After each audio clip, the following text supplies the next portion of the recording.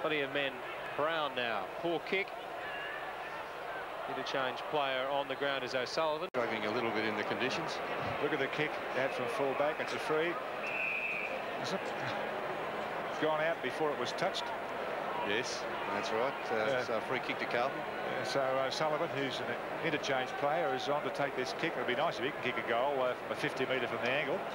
He's a nice left footer. Oh, punched off the boot fantastically. It's gone past the goal mouth. Hammer! That's a goal. Puts the pass in. Made by O'Sullivan, the lead. He gets past one man, wants to kick the goal himself. Porsonides was on his own in the goal square. And yes, and Hannah as well. So he had two of them there. I wouldn't be too happy about that, but I don't suppose it matters that much at this stage, does it?